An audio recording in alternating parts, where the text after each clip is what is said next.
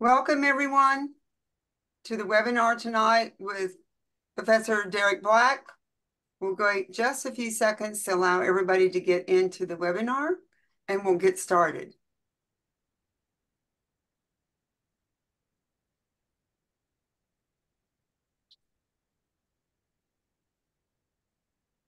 So, to everyone who's joined us tonight, you're in for a really exciting treat. We have, one of the leading scholars in the nation in terms of education law, constitutional law, civil rights law.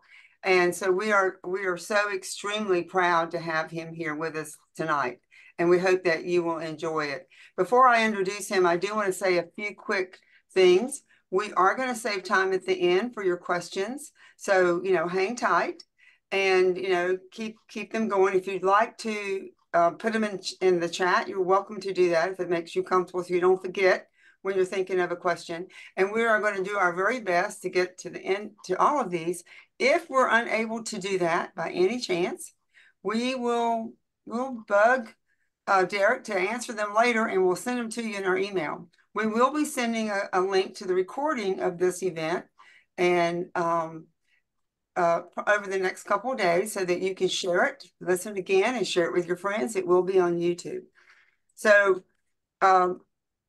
this is also, I hope you agree with me, and I hope that's why you're here, is an extremely important topic right now, looking at public education and the assault on the public school system that's going on in North Carolina. Let me tell you a little bit about Derek. He's a professor of law and the Ernest Hollins Chair in Constitutional Law at the University of South Carolina School of Law. I'm also proud to slip in his bio that he actually attended UNC's law school and graduated there and has been involved ever since that time and kept an interest in the Leandro case and lots of things around the work to look for how we educate our disadvantaged children. But let me also mention that he directs the law school's Constitutional Law Center. His areas of expertise, I've mentioned education law, constitutional law, civil rights.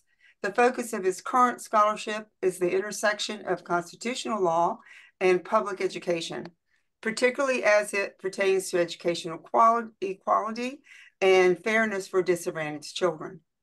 His research has been published in the Yale Law Journal, Stanford Law, California Law Review, and many other places. His work has been cited by federal courts and various briefs before the U.S. Supreme Court. So I think that you're going to, if you have not had a chance yet to read his book, we are hoping you will do so because you will not be disappointed. He is author of a leading education law book, casebook, Education Law, Equality, Fairness, and Reform, which I'm sure many of you and folks that might be going into the law or are in the law now might like to get your hands on. So I'm going to go ahead and shift over. I also want to introduce quickly to you Dr. Heather Coons. Heather is going to be our moderator tonight. She is the Director of Communication at Public Schools First, and she advocates for all things related to public schools and is quite an expert herself in some of these issues. She started her career as a high school English teacher, so she has a lot of expertise that I covet, and having that real experience of being a teacher. She has her master's degree from Stanford University and her doctorate in educational measurement and evaluation from the UNC at Chapel Hill. So we're so happy to have her here tonight moderating, and we're going to go ahead and get started. I must say, though, Dean Boger, welcome. I know that you were happy to be here with your student, Derek. This is quite a night. Thank you so much for joining, Dean Boger. And Derek Black, we are thrilled to have you. I flashed your book before. I just want to say that I really enjoyed reading your book. And as I was reading it, I was so struck by these huge gaps in my prior knowledge about the understanding of the United States history and the founding, the role that our founding early leaders believed that public education plays in the existence of our democracy. So it just was astonishing to me how little I knew. So I was thrilled to have read the book, and I hope everyone on this call reads it because you will learn a lot. But before we get into the specifics and detailed questions, can you please tell us about yourself, a little bit about your background and what motivated you to write this book? Yeah, well, first of all, thanks to you and to Yvonne for having me on. And now, if I'd have known that Dean Boger was going to be on here, maybe I would have declined because I won't be able to get away with any falsehoods or ambiguities unless he throw a Socratic method at me in the middle to make sure I've gotten it correct. So make sure his mic is turned off and muted, and otherwise we will proceed. But to your question of what motivated me.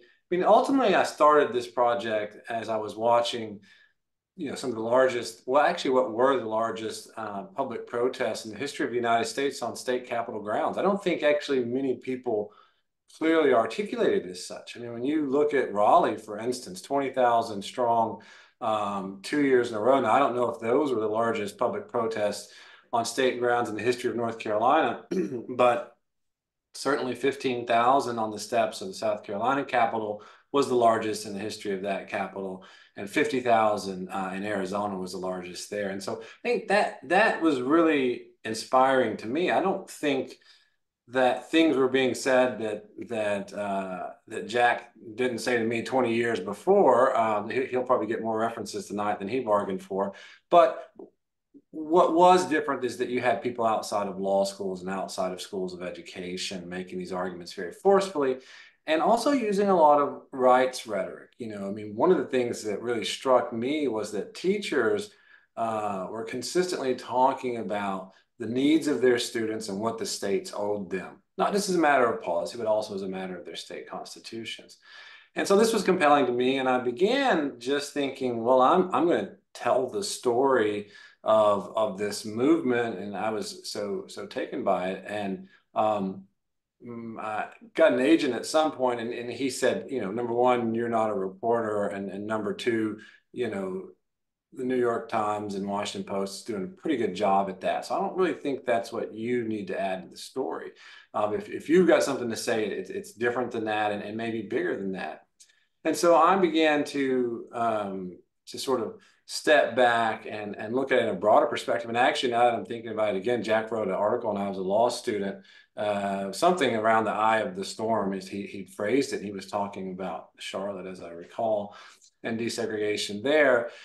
And it struck me, although I wasn't thinking about him at the moment, is that this particular historical moment, it's very difficult to interpret what is happening when you are standing in the middle of the eye of the storm. I mean, we ultimately had multiple different things happening at the same time. Of course, we had a national recession going on, but we had a war on public school teachers happening. We have had drastic cuts in school funding happening, and we had exponential growth in charters and vouchers occurring. And in the middle of that, that's just a lot to interpret and sort of understand. And of course, it's all data-based, right? Is this going to improve or not improve student test scores? And so what I hope to do in this book was to sort of step back and try to put it in a much larger historical perspective. And the more I did that, I think the more I became motivated. The story came full circle to me really at the end of it. I mean, I'm a product of public school through and through, and have always prized that opportunity that I received. But there was one of my colleagues, actually John Hale, since you guys had John on, John had read the book in an early draft, and John said, well, Derek, you need to talk about yourself. And I said, no, John, you don't talk about yourself in these sorts of books. But he said, well, I think there's something important to sort of say there. I'm not convinced that John was right overall, but for some of my sort of professional experiences, I think that's what he wanted me to talk about. But I really began to reflect upon my own childhood. And in that introduction, I said, and it really wasn't until I wrote the book that I sat down and counted the number of different homes that I lived in over the course of the first 7-8 years of my education. And it was actually, it was kind of a little bit troubling to me. I never sort of thought of myself as experiencing sort of unsteady housing, or I certainly had, sort of unsteady family relationships, I suppose. But in any event, it really was the public schools. It were the public schools that created this sort of anchor for me. And as I said there, I had public school teachers who wanted more for me than I wanted for myself, or more than I can imagine for myself. And so that's my experience, right, in the 80s primarily, early 90s.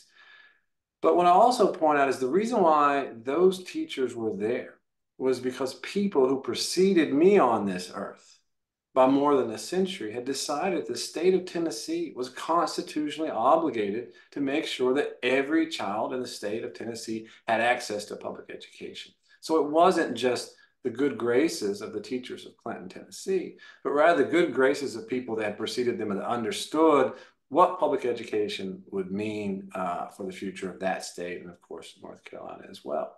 And what I say towards the end of that introduction is that public education is the only inheritance that many children in this country could ever hope to get. That's what you get from America. You get public education.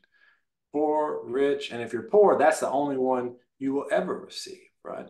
And so I sort of thought of it as my obligation, having received my inheritance, to try my best to contribute to ensuring that the next generation receives its inheritance as well. And it is certainly in a tenuous position and growing increasingly in a tenuous position in recent years. I love that phrase, that the idea of it's our inheritance. I really appreciate that. And with that, segue to, can you talk about back to the founding?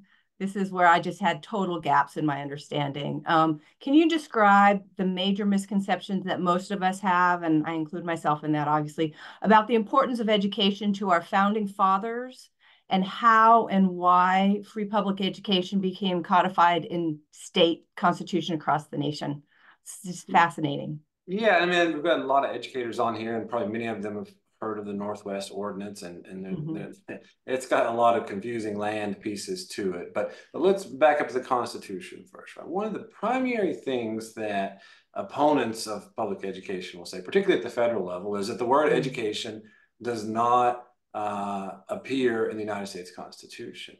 And what I talk about early in the book is that there's a good reason why it doesn't appear there, because the commitment to public education actually preceded the United States Constitution itself. Oh, wow, that's interesting. But let's even back up before that and say, well, why does it precede it, and why does it end up there?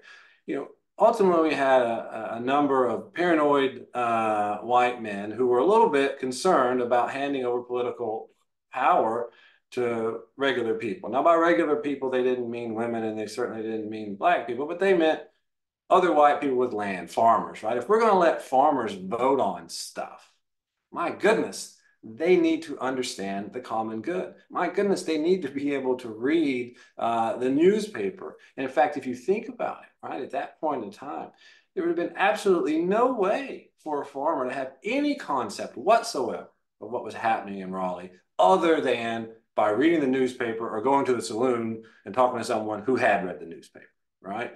And most farmers are busy enough that they didn't spend a lot of time at the saloon. They're on the farm, right? So ultimately, the newspaper and the ability to read are sort of a key piece of this. And so Adams and Jefferson in particular are committed to this idea that turning political power over to regular people means that they will be able to cast the ballot intelligently. Adams writes extensively about the importance of public education. Of course, Jefferson does as well. But Adams writes the 1785 Constitution of Massachusetts, which again precedes our own Constitution. And in it, he put, for the first time in world history, at least the first time that I'm aware of, a constitutional obligation of state government to provide public education to its citizens at common expense. Adams had said it was more important for the upper ranks of society to do this than it was the lower ranks. Because again, he was saying, look, if the lower ranks aren't educated and brought into the common good, they'll just take our stuff away through the ballot. That's what the Koch brothers have been worried about. They'll just take our stuff away through the ballot, right? So we see Adams doing this. We see a lot of writings of Jefferson in a similar vein. Let me sort of push it forward more quickly. There's a famous law for the diffusion of knowledge in Virginia that comes forward that Jefferson's wanted to do the same thing in Virginia. It failed narrowly. One of the explanations, or at least as Jefferson tells it, wasn't a lack of commitment by the people of Virginia, but that Virginia basically absorbed the debt of the Revolution, or at least a large portion of it, and couldn't afford it. But what happens, though, interestingly, with the Northwest ordinances, if you read it very closely, those Northwest ordinances are the echoes of Jefferson's bill for the common diffusion of education in Virginia and the Massachusetts constitutional obligation for education. So what is Northwest ordinance, and what's that to do with the United States Constitution? In the book, I describe the Northwest ordinance as being the land deal that makes the Constitution possible.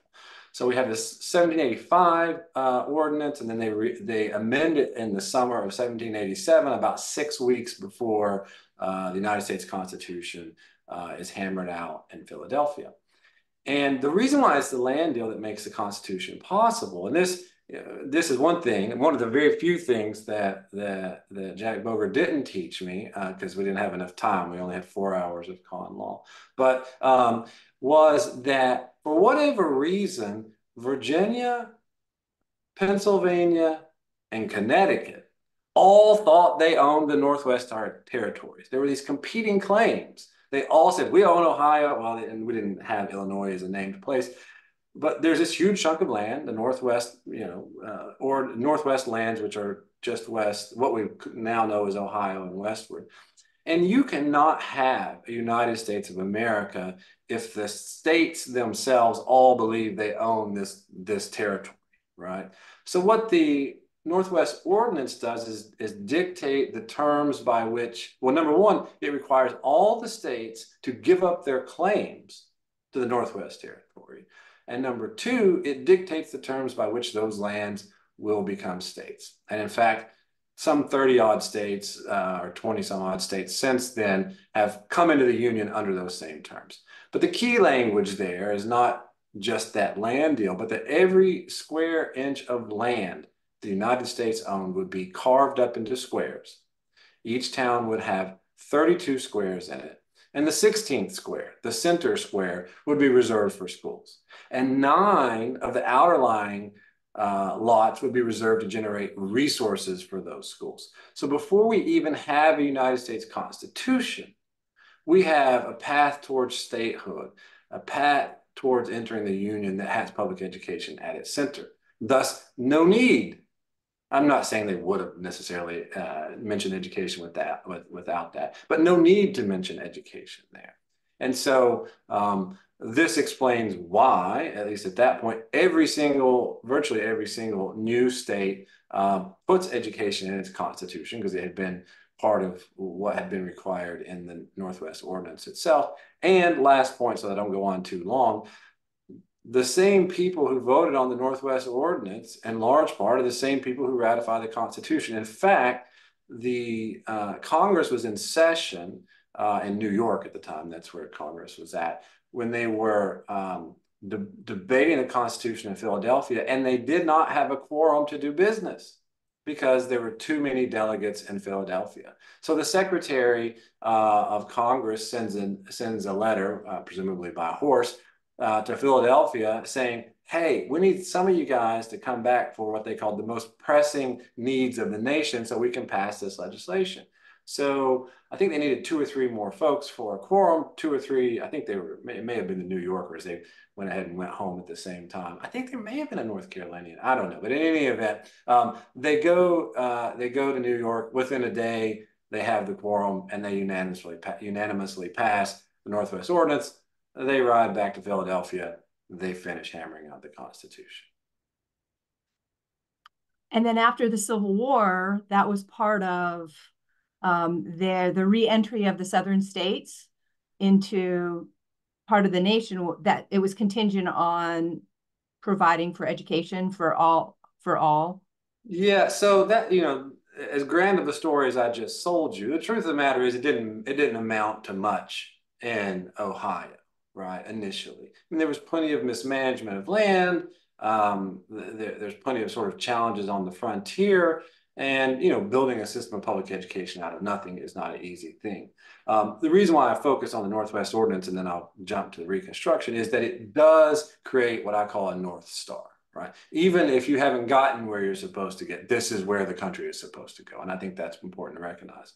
But at that same moment, where over the next, half century, it's also true that we have, 2 million enslaved people in the South, right? And we have tons of white children as well who don't have access to public education. So we may have had grand ideas about public education, but at least up through the Civil War, particularly in the South, there is nothing that would resemble anything that we would call public education in the South. They don't have it in their constitutions. Plantation owners are not interested in paying taxes to pay for some other children's education, and in fact had sort of lobbied against public education. And so we really don't have widespread education for anyone in the South. At the end of the Civil War, there was a lot of talk in the South, and this was probably far flung, but Charles Sumner, for instance, had said that he thought if the South had been better educated, it never would have seceded to begin with. I'm not so sure about that, but I think his point is well taken, which is that the South's illiteracy rates were 4 times those. And if we were going to have a democracy, a rebirth of democracy in this country, that it required that everyone, that all whites begin to get access to public education. But this was also going to be the means by which formerly enslaved people would be elevated to citizenship. And so education is absolutely a key part of Reconstruction. There was a debate in the Senate in which Charles Sumner put forward an amendment to the Reconstruction Act of 1867, in which he was going to make it an explicit condition of reentering the Union, not just that you have public education, but that students be admitted to those schools on a non-discriminatory basis. Now, talk about radical, right? Folks nowadays think that everyone was sort of dumb back then, and we're so progressive. And also, then we have someone insisting on integrated schools in 1867 as a condition for readmission. It fails by a vote of 2020. You need 21. It fails 2020. Now, I will say a few of those who voted no on it said, we're not against public education, but we're against the idea of dictating in advance terms to the South of readmission in this way. So it's still a requirement that they submit their constitutions to us. We'll read them, and then we'll determine whether they're sufficient. But the conditions of readmission were ratify the 14th Amendment, which extends citizenship to African Americans, guarantees equal protection, due process, so on and so forth, to extend the right to vote to Black men, and to rewrite your Constitution to conform to a Republican form of government. Now, they don't define Republican form of government, but for those folks who had been in legislatures and Congress, they knew what a Republican form of government meant. It meant the same thing it meant in 1776 when Adams and Jefferson were talking about the need for educated voters, right? And so Congress makes it clear in that debate, but also through the Freedmen's Bureau, that education is to be part of rewriting these constitutions. And all the Southern states rewrite their constitutions and include an affirmative obligation to provide public education in it. 1868, North Carolina gets a new education article, so does South Carolina, so does Georgia. We can go on and on down the list, except for 3 states. There were 3 states that were slow to get their business done. That was Virginia, Mississippi, and Texas. And because they had been slow, and because there was concerns about their commitment to a Republican form of government, Congress explicitly conditioned the admission of those last 3 states on them never depriving anyone of the education rights they had just vested in their state constitution. So as of 1868, we have an explicit condition on readmission. And after 1868, no state is ever admitted to the Union without guaranteeing public education in its constitution. One state, New Mexico, tried. Congress rejected its petition for admission for that and other reasons. it rewrote it, it put it in there, and we have a uniform process of you must provide for public education. Also, in the 10 to 20 years following the Civil War, the northern states that didn't already have affirmative obligations in there, when they went through their next round of revisions to their constitutions, put it in there as well. So Pennsylvania, for instance, which had, compared to others, a decent public education system, but it wasn't providing for everyone. In 1874, they amend their constitution. They put an affirmative obligation. I could tell you similar stories of other states, but in any event, we really go at that point, at least in the constitutional commitment, we go to a unified nation, guaranteeing the right to education through state constitutions in the aftermath of the Civil War. So in the book, you describe how this value, this public education, had really taken hold once people get the right and they start being educated. So during Reconstruction, it had really taken hold among the middle class and poor whites, especially in the South. And why the shift, the backlash that you talk about after some of these eras, the backlash to Reconstruction, why that the fact that this public education had taken hold among the middle class and poor whites really helped ensure that this notion of public education endured. So I'm hoping you can talk a little bit about that and whether you believe that same kind of support exists today. Like, think about what's happening now and with public education and that notion of this support for it among all classes. Yeah. So what I describe as a silver lining in the Jim Crow era is that this sort of extension of public education to Black people was obviously a contested issue amongst some of the former Confederates, right? And so and they realized what public education meant for Black people. And so when the so-called Redeemers took over, they wanted to undermine Black citizenship. And in those constitutional conventions, in Mississippi, for instance, in the Constitutional Convention of 1890, when it's called to order at the very beginning, the chairperson says, we've come here for one reason and one reason only, and it is to disenfranchise the Negro. And by that, he meant two things: take away the ballot and take away the schoolhouse. At the Mississippi Constitutional Convention of 1890, there was a proposal, a number of sort of advocates put forward to remove public education from the Constitution of the state of Mississippi, because that was, even if you took away the ballot, public education maybe still provided a lifeline to some form of citizenship for Black folks.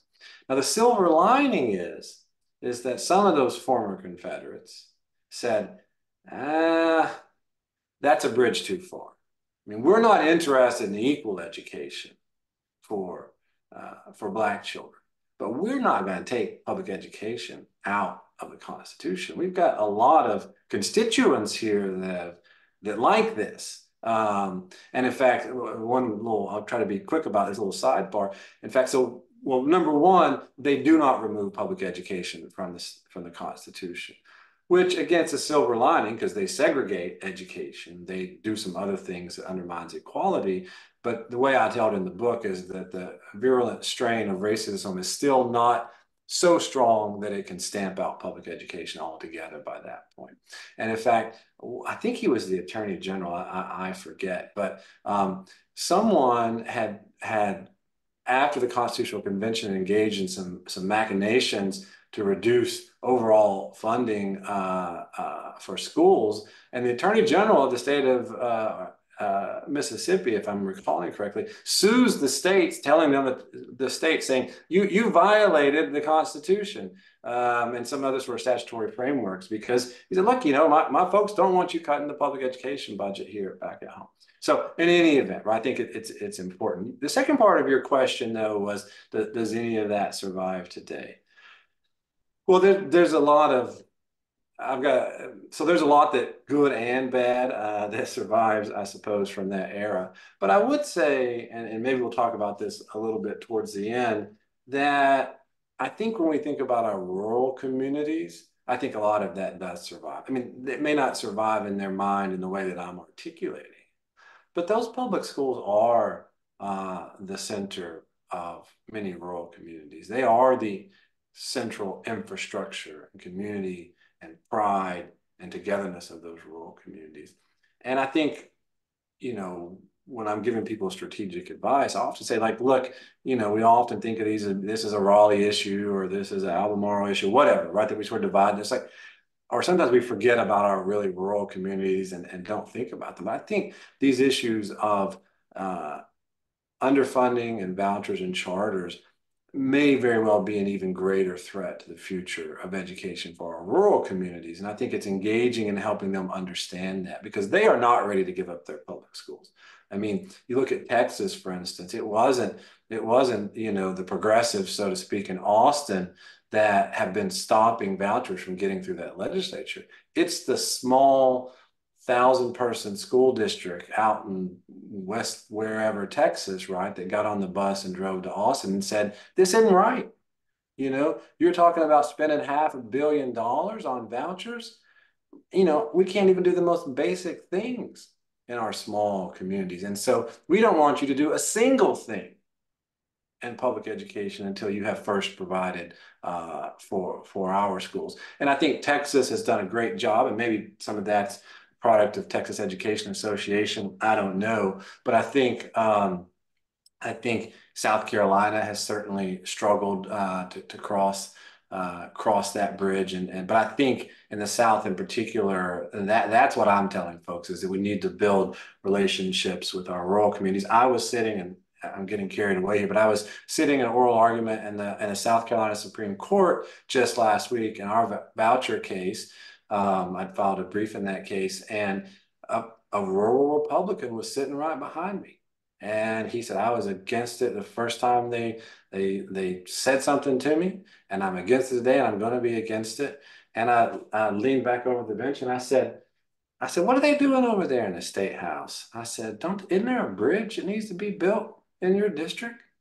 Isn't there a few bricks that need to be laid at this? Anyway, I was being rhetorical, but the point, yes, yes, yes. And these fools are running around shouting about how much we need vouchers when we can't do the most basic things back in some of these rural communities. And I just think we need to drive that point home because those are often, right, a lot of those folks run committees, you know, if they're Republican chairs and they're running committees or House Ways and Means. And I think bringing them into the fold as opposed to alienating them and having their local communities and their local school board members calling them and getting them engaged, I think is key. And I think you have that, and that way you have a pretty close resemblance of the conversation we were just having about Mississippi in 1890, right? I mean, for goodness sakes, if public education can survive Jim Crow, surely to God it can survive Betsy DeVos and that other guy who was president, right? And I think our communities understand that if we put it in the right context. I really hope you're right. And so I know you know about Leandro, and I was thinking about Leandro while you were talking, our 30-year case for adequate funding in our public schools. And I was wondering if you could talk a little bit about how the context of Leandro and our General Assembly refusing to fund education and not, in my view, just not abiding by what our Constitution says, because we have a Constitution that's very explicit, like you're talking about. In your book, you mentioned Kansas, where the Supreme Court basically put their foot down and said, look, you need to fund, it's in our Constitution, et cetera, et cetera. And I imagine you're aware of our recent oral arguments in Leandro. So can you talk a little bit about that and what's happening in our state in light of all the historical context that's in your book and that you're sharing with us, the role of the Supreme Court? Well, I had the good fortune of being a student at the law school when it went to remand, and I think some fancy lawyers from Hogan and Hartson showed up at the courthouse and thought they were going to talk, and I think that Judge Manning said, "Yeah, I've heard enough of them. Let's hear what Boger has to say." And so I got to do a few assignments for him and go hear some of those hearings. So, I mean, you didn't ask for personal war stories, but I will say that and I said this to folks in Kentucky as well, which they had a major decision in 1989. But, you know, the one benefit of being, I guess, a cousin to North Carolina as opposed to an actual insider is to be able to look at it from a distance and see what a special place it was in the 90s and early 2000s, right? I mean, North Carolina is the envy of the entire Southeast and Mid-Atlantic, right? I mean, you have a strong public education system. Notwithstanding Leandro, you have a Supreme Court that seems committed to forcing the state to do right by its children. You know, before I had been there, you had a governor that had certainly made education a priority, and so there's every reason to believe that North Carolina would be continue to be a shining beacon of the South, and that its Supreme Court would maybe help it reach heights that would rival any place in the nation.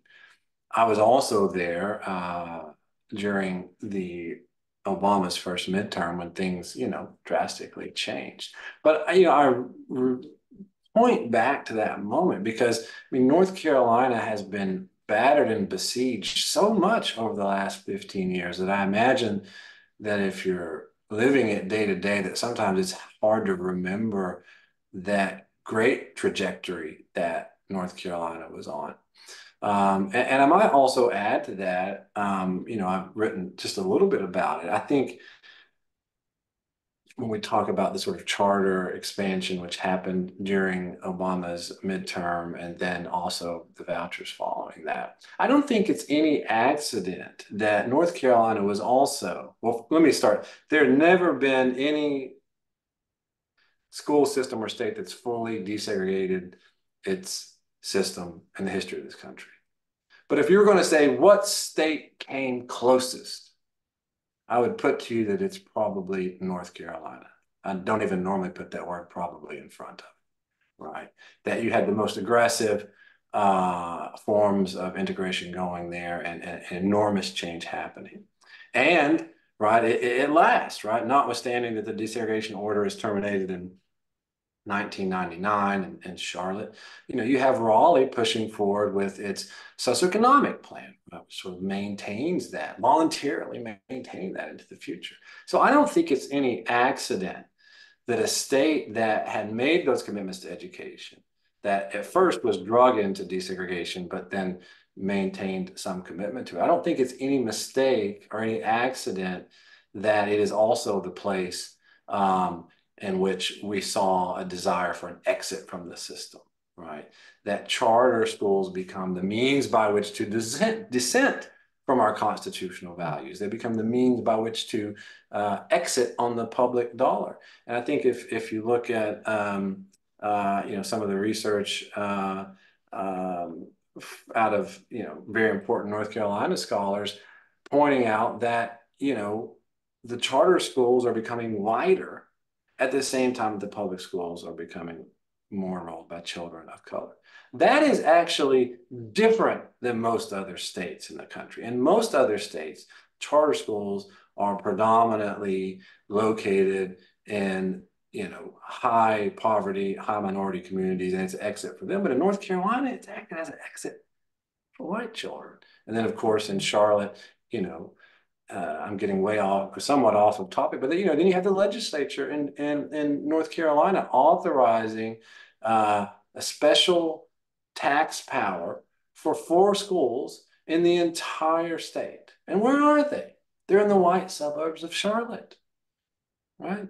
And so I think you asked about Leandro. I told a very long story, but it is because North Carolina had so much going for it, and that's part of the backlash, right? And I guess the real question now is whether the rule of law means anything in North Carolina. That ultimately, Leandro has stood for close to 3 decades at this point. There's never been a finding of compliance or full compliance in those 30 years. The state has, over the last decade, insisted that that it wouldn't comply. And now maybe the court is going to help it. Maybe it won't. I think that with some of the good work of the litigants and amici, I think that they probably shamed the court enough that it is not going to facially undo what was done before. Maybe it'll send it back to a remand, and then we'll see. I mean, I think there are problems with that, but I mean, hopefully the rule of law matters, right? And then, I don't know how I can connect Mississippi well to Leandro, but I mean, there is something about throwing education away that is distasteful. There is something about taking a constitutional obligation or undermining a constitutional obligation for no reason other than politics that is extremely distasteful.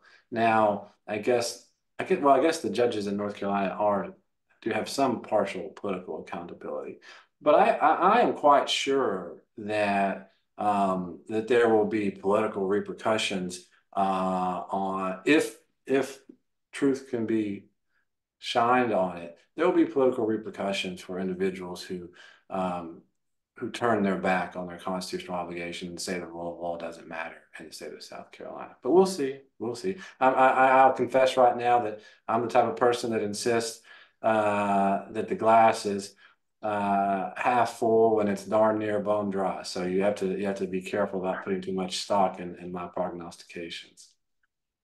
Oh, it does feel pretty dry right now, actually, but it'll be interesting to see what ends up happening for sure. So we one of the things I found so interesting in your book is the way you talked about these different backlashes, these periods, and then the backlash. And, so can you talk a little bit about how you see this current assault and this emergence of, privatization as similar or different from what was happening in the previous backlashes, like after Reconstruction that we talked about, and then the Civil Rights era, and then the Great Recession in 2018, and even specifically in North Carolina, is just this effort. It seems like this is a new thing, or maybe it's just getting exacerbated with the effort of all the billionaires to fundamentally change America through changing education. And how do we resist it? Well, let me muzzle myself. As you can tell, I get to talking about things before I was born, and I go on and on. But so let's just talk about the last decade. Now, we certainly had we had massive voucher expansion in a few states, Indiana, Florida. But, the movement it really wasn't spreading, right? I mean, think about, Betsy DeVos. She spent 4 years preaching and pleading for vouchers and couldn't get Congress to do anything, couldn't get any movement held, right? That it was really just a one-person show, at least at the sort of governmental level, on vouchers from 2016 to most of 2020.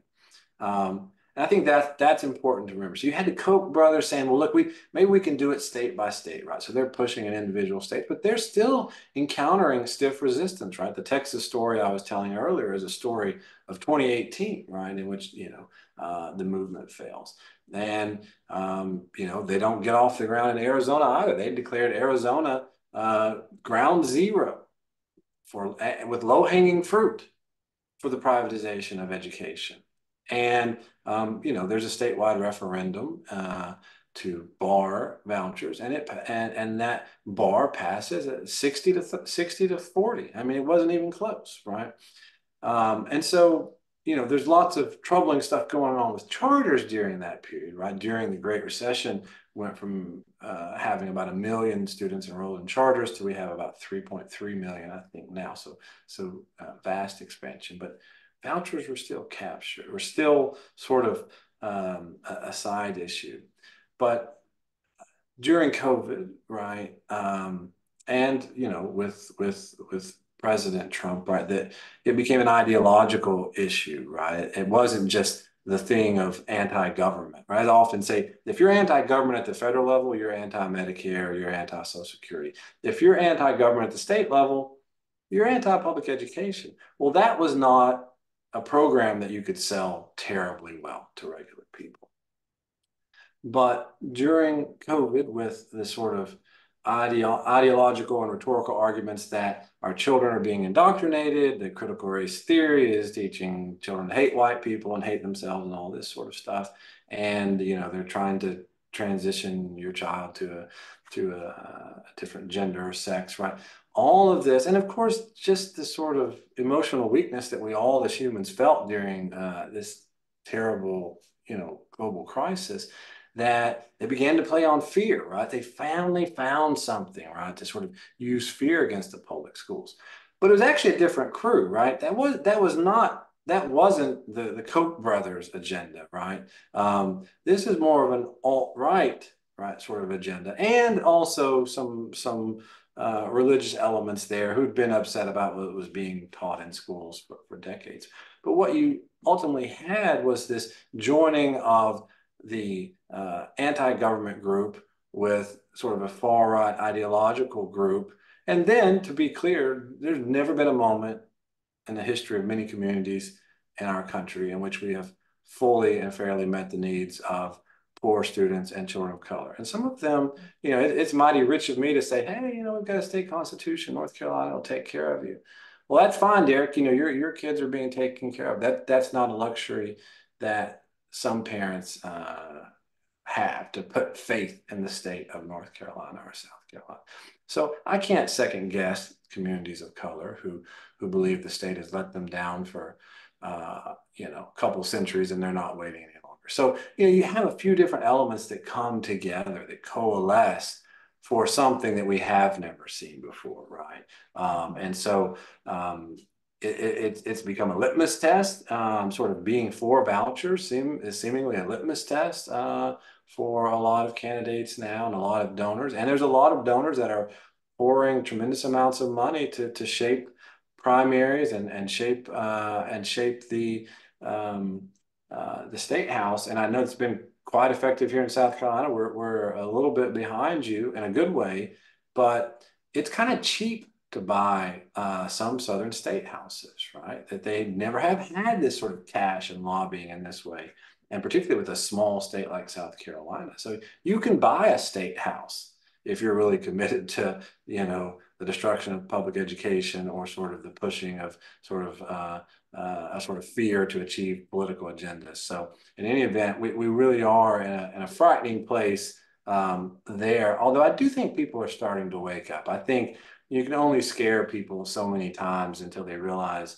that there's nothing to be scared of. So I do think that it is flattening out, but it's still real and still there and still being pushed.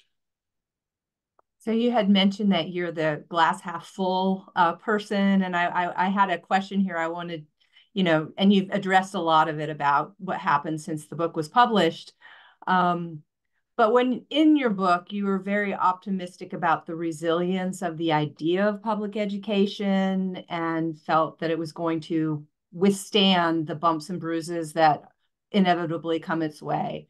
And how are you feeling right now? I got the sense that you're still optimistic, but you want to talk a little bit more about how that can all, how you imagine it working out to the endurance of public education. Yeah, well, my feelings aren't worth too much in the classroom. They shouldn't be worth too much here either. So I would say, but what we have is hard data, right? Mm-hmm. That at least you know, about 6-7 years ago, there were, and I talk about this in the book, public polling data across the South showing that there was no more than 2 to 5 points separating Republicans from Democrats on a host of very basic education questions, right?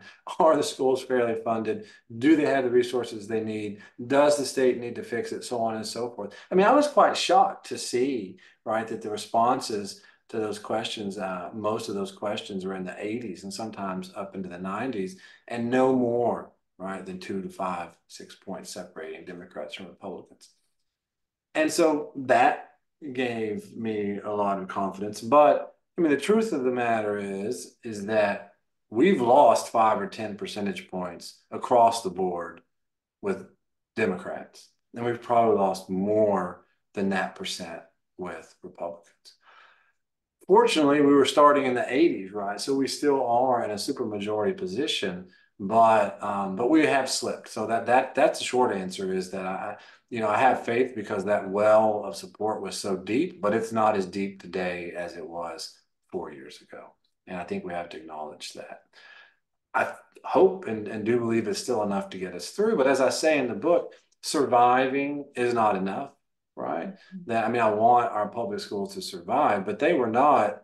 I mean, one of the things that people want to heckle me about, you're saying the public schools are great and no, I'm not saying that. I say we just need to keep them, right? They were not perfect. They had never served all of our students fully and fairly before. And so we're really just trying to reach towards that more perfect union. But I think we've still got a big gap to close, even if we survive what's going on with vouchers. And I think that requires some hard looks in the mirror in terms of how we talk about public schools, how we fund them, and also how we include everyone. Now, I may upset some folks when I say this.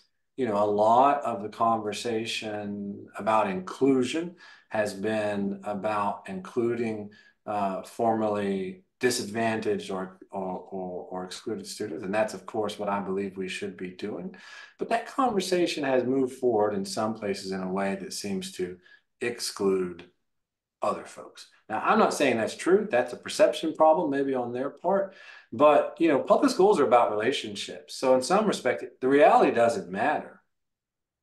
What matters is how do parents feel about their schools?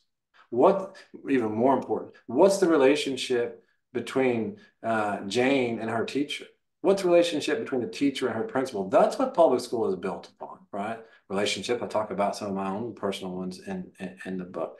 And so, I say at the end of the book, I think we have to open those doors up to our public schools wide to have very uncomfortable conversations, about race and about gender and sex. And they're not about convincing someone else that you're right. Maybe I'll end and we can go to some questions from others. I remember that I love telling this story about my grandfather, and I think it relates to the current moment. A member of my family, will just say, had done something that I think was objectively wrong. It wasn't a big deal. It was over a lawnmower, but it was objectively wrong. My grandfather was upset about it at 9 o'clock. I was still upset at 11 o'clock. And at 12 o'clock, I was ready. And I said, he needs to do this, that. And my grandfather said, it's over. I said, what do you mean it's over? He said, that man is a member of our family. He is going to be a member of our family before this conversation and over it and after it. And all that matters is keeping the family together. And I think there's really something to be said about our public schools, that as we are fighting to sort of get a dominant position, whoever the we is, to get a dominant position in the ideology of school, we are destroying our families. And I think what we really need to come back are, yeah, we can have these tough conversations, but the object of those conversations is not that we leave as a divided school, but that we leave on some ground upon which we can agree to disagree, right?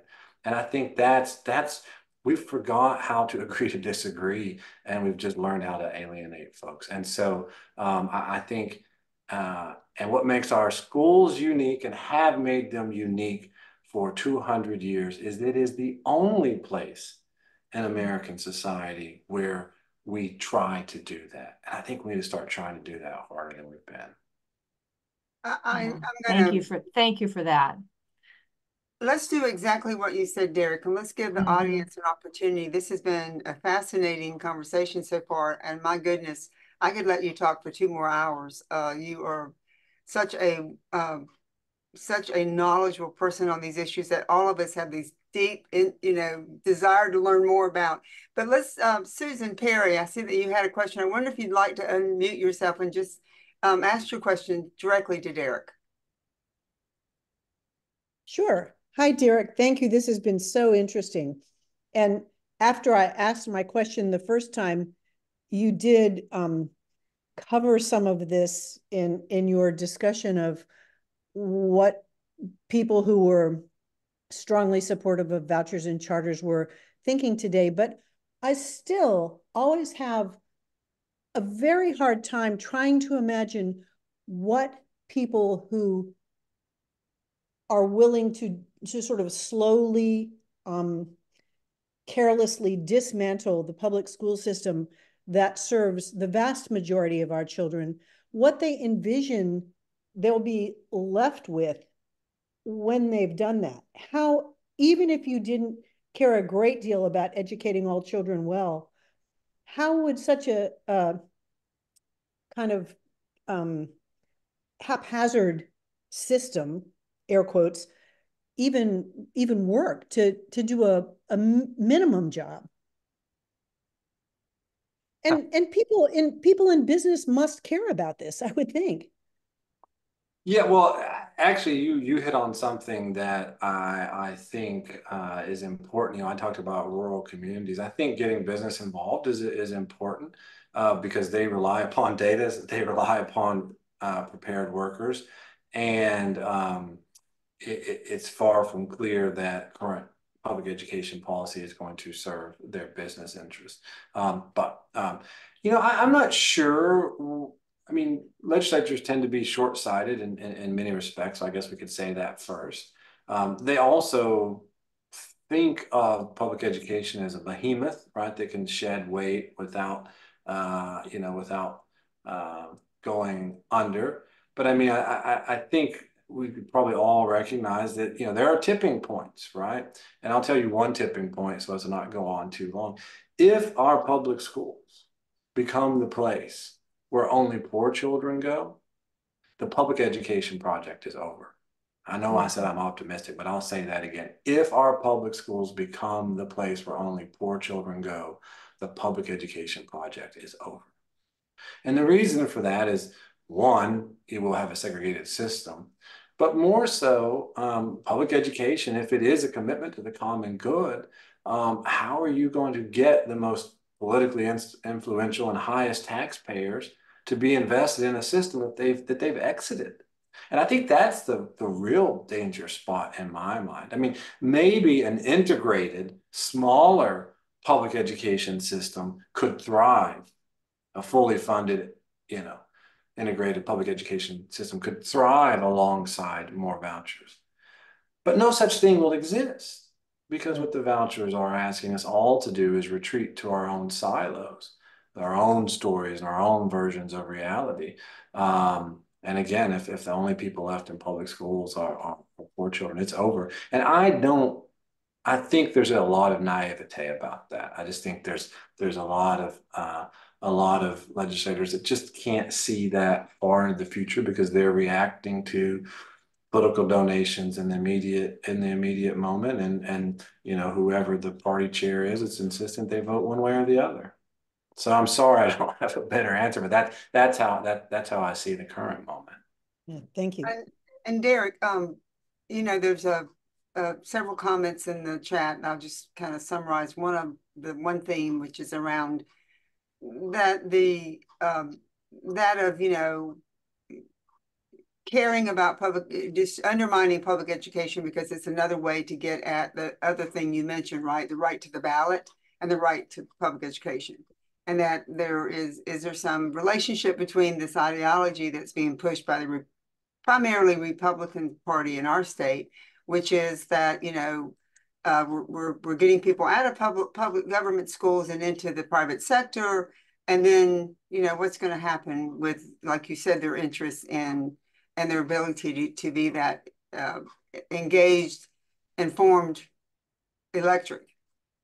Well, I will say to that, you know, and I talk about this a little bit in the book, and maybe I talk about North Carolina more than I should in the book, but, you know, I do point out, I'm not saying it's causation, but it's at least a correlation, things happening at the same time, that the war on public education occurs in the state of North Carolina at the same moment, of course, when they're deciding to gerrymander, you know, voting districts. But maybe also important is that also at the moment in which North Carolina's public schools became majority low-income students, right? That actually, if you go back and look at, I think it was a Southern Education Foundation report showed that North Carolina tipped in that same period, right? I mean, is that accidental? Is it accidental that the percentage of low-income students in the state of North Carolina is going up and finally reaching and then passing 50% at the moment that North Carolina decides that it doesn't want to pay for public education?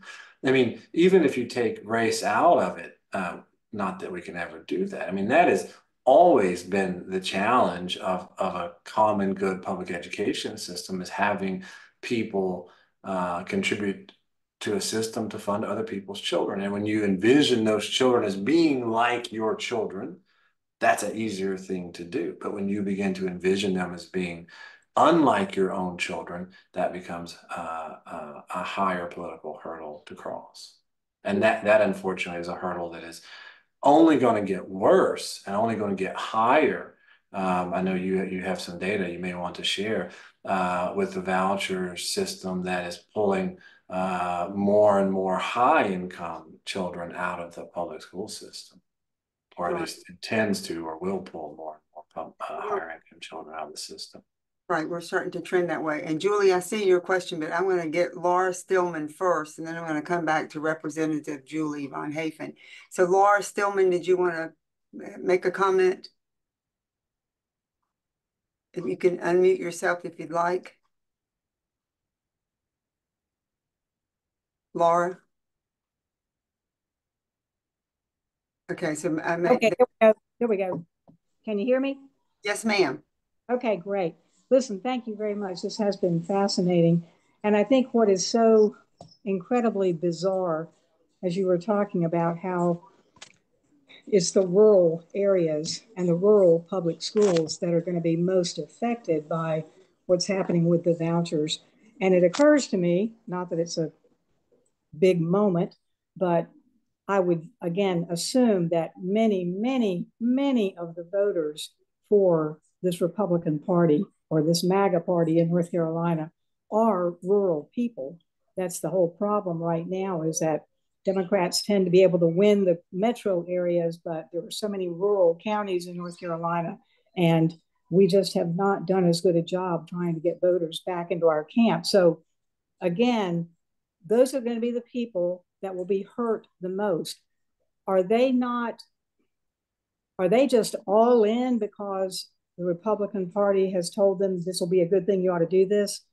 Or do they just simply not realize they are really hurting their own self-interest by following this sort of plan? And it is going to result in, as you said, that there will only be poor children left in the public schools, particularly in the rural counties. And they're not the counties that are growing, by the way, as we know. So I'm not sure what would you say about that? And do you see that happening in other states as well, that the rural counties are getting hurt by this shift in public education, and yet they're also supporting the governments that are causing that?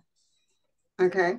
Yeah, well, I don't think that people are stupid. I just think they are ignorant of certain things, and I think what you have is, understandably, these are complex education policy questions. So, you're from rural county X. We don't have a charter here. We don't have any private schools. Vouchers aren't our issue, right? I mean, that's a rational response. It's like, well, that's a Raleigh issue, or that's a Charlotte issue, and whatever, they'll figure that out. And so they're not really holding their own representatives accountable for the downstream effects of this, right? Which is why I really think it's on us as education advocates to communicate with those communities, and I try to do it as simply as I can. I just say, when's the last time you had a new brick laid in your county? When's the last time you bought a new bus? When's the last time you had a fully staffed or fully credentialed teaching force? And if the answer to any of those is not recently, then you should be offended. You should be outraged that your local representative is spending all of his education efforts to push through a voucher or a charter bill that's not going to do one single thing for the children in your community.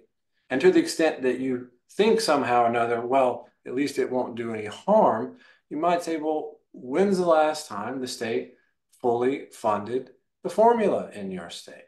in your community. Because you know what? Actually, Raleigh, whether it likes it, Raleigh can make up the difference.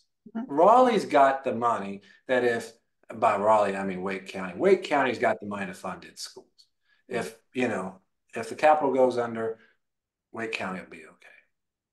Right. You don't, right? And so your schools are slipping and slipping each year because where are the new increases going? Where are the new expenditures going? They're all going to these side projects for, you know, vouchers or charters, you know, and I think something like of all the new education dollars spent in Arizona, something like, I don't know, maybe I'm getting this 58% seems to come to my mind, for a very small sliver of the children in the state of Arizona, right? And so again, this is a complicated policy issue, and I can understand why some folks in rural communities don't fully understand it. That's why I start with bricks and buses and schools. But I mean, that's ultimately, I think, the conversation that needs to be had. And you know, I think the faith community is part of this conversation. I can't believe how many times I credit Texas in this conversation, but you know, pastors for public schools in Texas has been doing a good job of sharing this message with their small and rural communities. I mean, there's other issues that we, you know, I disagree on, but on this particular issue, I think they've been very effective. And, you know, I've tried to raise this issue. You know, do we have a pastor that can start, you know, a similar movement? Because they really are important leaders in these small rural communities. And I think they are ones that can deliver this message. So I guess that'd be another starting point I would suggest to you in North Carolina. Right. Julie, would you unmute yourself and ask your question? And Julie Julie Von Hafen is one of our representatives in North Carolina General Assembly. Hi, how are you? Yeah, I mean, I just asked, you know, basically, like, I was interested in your book because the title was talking about the connection between education and democracy. And obviously, you've already kind of touched on gerrymandering and, like, you know, all this started, you know, when the Republicans took over the North Carolina General Assembly back in 2011 and basically have just been chipping away at public education for the last decade. And like you said, I think that the pandemic really mobilized, you know, and really pushed this forward, especially in our state. And so as an elected representative who's working on these issues, and I know we're not here to talk about political strategies or anything like that, so I don't really want to go down that that rabbit hole, but thank you. I would love to kind of like hear from you about, you know, how we can talk about public education and the connection to democracy and why education is so important for democracy and why we see, you know, these attacks on democracy, whether it's gerrymandering, voting rights, you know, all these things, and how that is connected to public education. Yeah, well, I've got another book that you won't have to suffer through until some future point. But you know, we have a lot of rhetoric in America about how important public education is to our democratic project, and we've certainly got a lot of beliefs about that. And that's largely what my book is sort of tracing that idea and that commitment across time. But as to this question of how it really matters or doesn't matter, I'm spending a lot of time looking overseas, right, at developing democracies or democracies that are failing, right? And I think when you look in the international context, that you really do see that education has been a central part of trying to transition countries to democracy, but it has also been an institution that autocrats capture, right? That they you know, for all the accusations of indoctrination in our public schools, right? You haven't seen anything, and I'm not going to name countries. I don't like to point fingers too much, but you haven't seen anything until you look at some of our international competitors in terms of what they are doing to control the education system or to indoctrinate people in their political way of life. And that's what scares me in this current book and this other work I'm doing is, I mean, we're talking a lot about you know, vouchers and charters and this thing, but I get this sense over the last 3 years is that there's this autocratic turn in the way we run our schools. And that is extremely dangerous, not in terms of are we going to continue to build education, but is it actually a warning sign a flashing red warning sign of America's turn towards illiberalism, right? And I think so. I think there, I'm not a fear monger. That's not the business that I get into.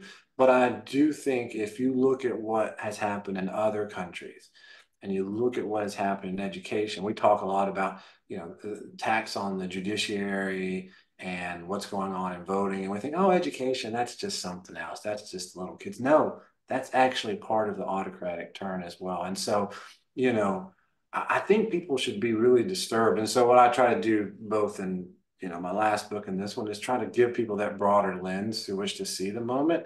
You're the professional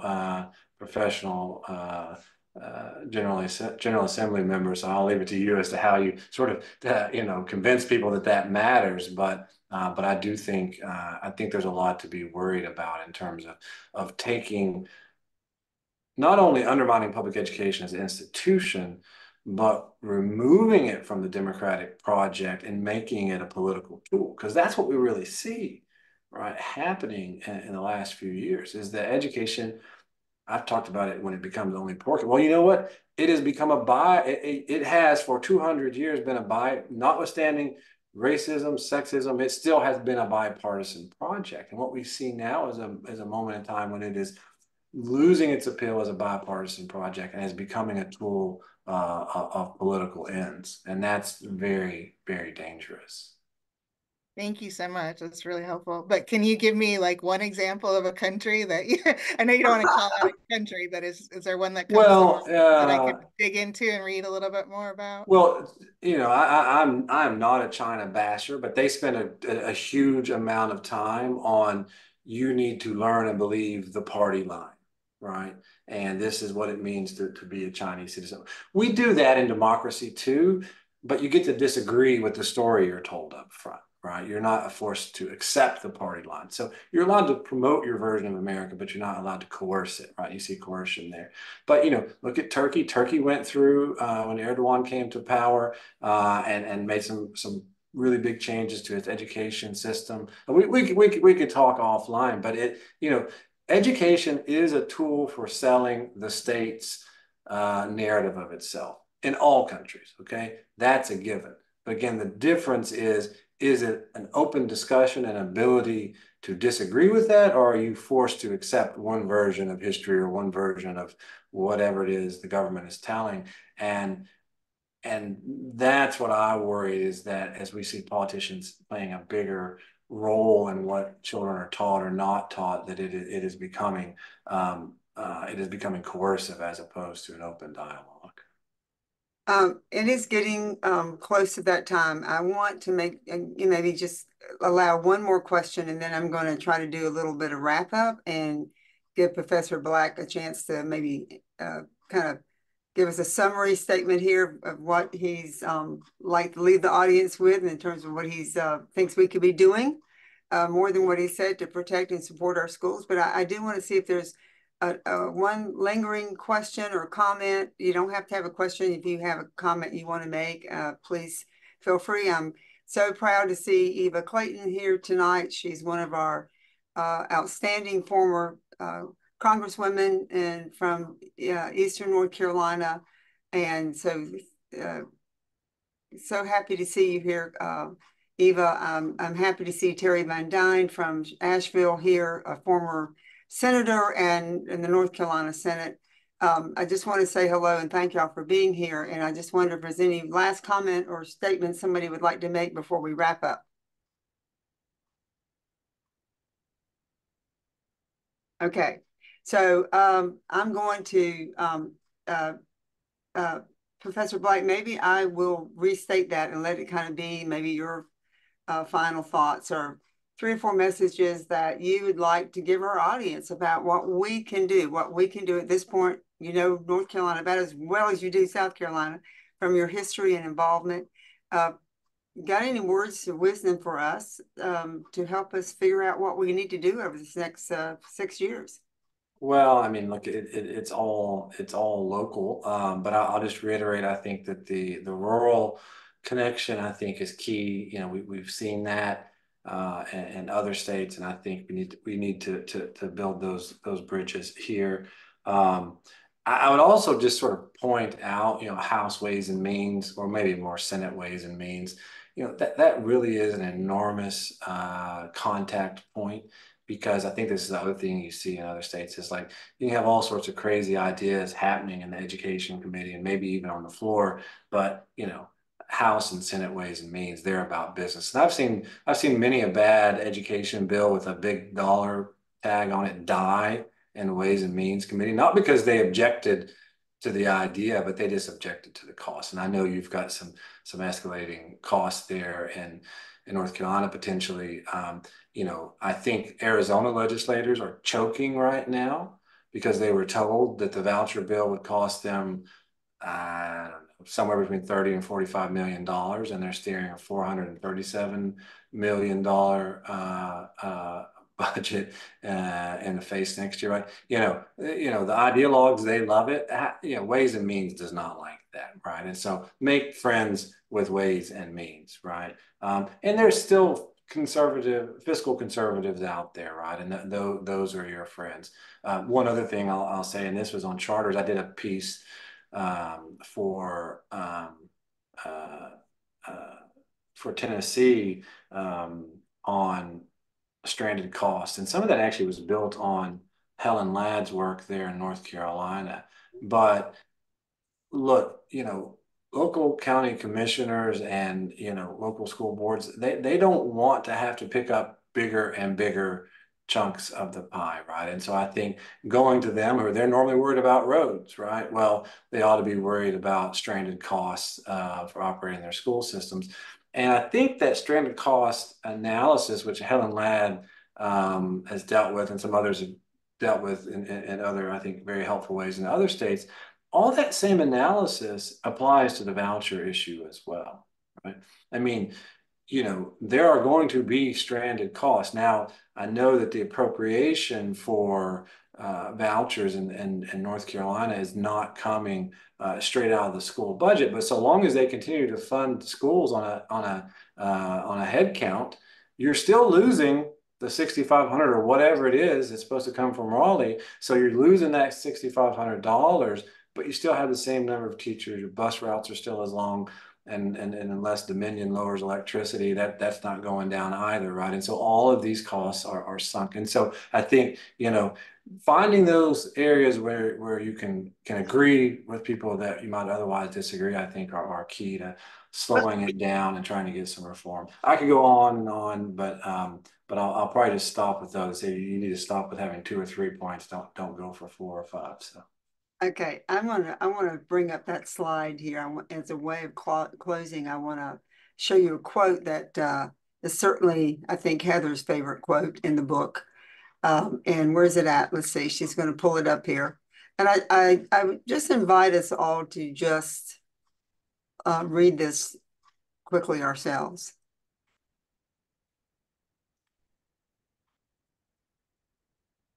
Because I think this is what we all believe and why we're also desperately involved in this fight to protect and to strengthen and to ask our legislators and our voters and our community people, our elected officials, to really make sure that Public Schools First is strong and is supported and challenged. I agree so much with Derek. We are not challenging that we don't have things that we need to fix and so forth. But, I think that we are at a crossroads that we have crossed over. We're on the other side right now of what we've been predicting might happen over the last 5 years. And this concept that you brought up, Julie, which I strongly believe in, is that it is the most important function of state and local government. It does serve as the foundation for good citizenship and democratic society. And if we sacrifice it, we sacrifice ourselves and our democracy. And so that is another quote from Derek's book, which I'll leave you. And I want to thank y'all all for coming tonight. I want to thank Professor Black for his book. It's been an inspiration to me and Heather, and I hope that if all of you have not read it yet, I know, Julie, you're working on it. I do encourage you to do so. I think it will give you a lot of perspective, as Heather said at the beginning of the workshop. And I think it will give you some talking points, and it'll give you some I hope it will inspire you, motivate you as much as it has us. And, I've got, I've got like 5,000 stickies from tonight, Derek. Every time you say something, I'm like, yes, I'm going to say that. So I hope that we've all learned something from that. I do want to point out in closing two things. One, a report that Heather worked on extremely hard this past fall, and we updated this January. And if you want some more talking points about using your tax dollars, then this is a great report. I hope you'll look at it. It's on our website. Just go on there, look at that little magnifying glass and type in tax dollars discriminate, and this report will pop up. But we've gone through and looked at all the private schools and their policies for who they admit, who they won't admit, and it's not a place that's open to all. They have no constitutional obligation to teach anyone. As long as they can prove they're not discriminating on admissions based on the gender, race, and those kind of things, the civil rights statement, they can do whatever they want. They can have interviews, they can charge different things. So it's a very enlightening report. And then I want to show you, Derek mentioned that we shared this with him a little earlier. This is just the first blush at what's happened with the first round of universal vouchers. So if you haven't been too concerned, I think that this is kind of living up to our expectations.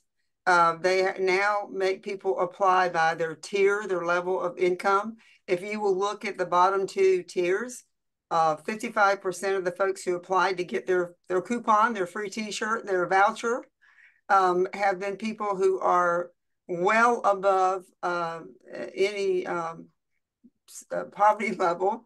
They're not the original folks that our legislators said that they were setting this program up to save poor kids who would have an option to get out of the public school system. This is not happening here. 55% of the applicants so far were not even eligible to apply last year for a voucher because of the income was too high. So now, the income level is off. Anyone can apply of any income level and get some portion of the voucher. And so I, again, encourage everyone, and we can end the PowerPoint if you want, Heather, but I'm just going to say to everyone, our legislative short session starts April the 24th. There is no reason that you have to wait to April 24th to start talking about what we've talked about tonight.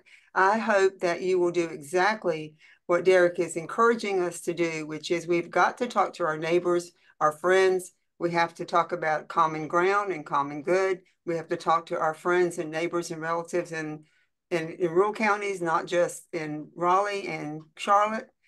We have to talk about the realities of what is at stake. And we have lots and lots of information. We are getting ready to launch a kind of a public Google Drive where we're going to share all the data we have, because that's always important to have your facts when you're going out and talking to folks. And we are also going to invite you to join us in this conversation with our elected leaders. We are also, Derek, it's so encouraging to hear you talk about talking to people at different elected levels, because that actually is one of our strategies. We are going to be talking to school board members and county commissioner members across the state, because they are the folks that have the most to lose right now in terms of being elected leaders, because they're there and they are responsible for what doesn't get done, right, in their school system. So we are going to be talking to those kind of folks.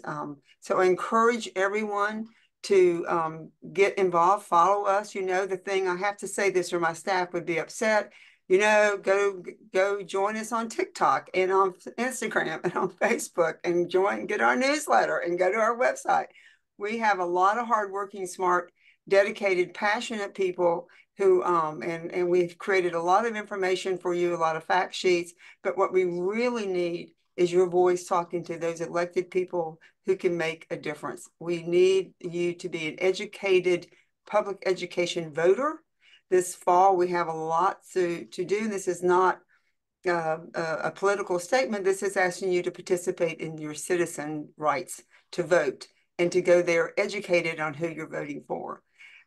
Derek, I just am so sorry to say goodnight, because I just really want asked you 5 more questions myself, and I'm not going to do it. But I do thank you sincerely. And I hope very, very much that I can't wait to get your next book.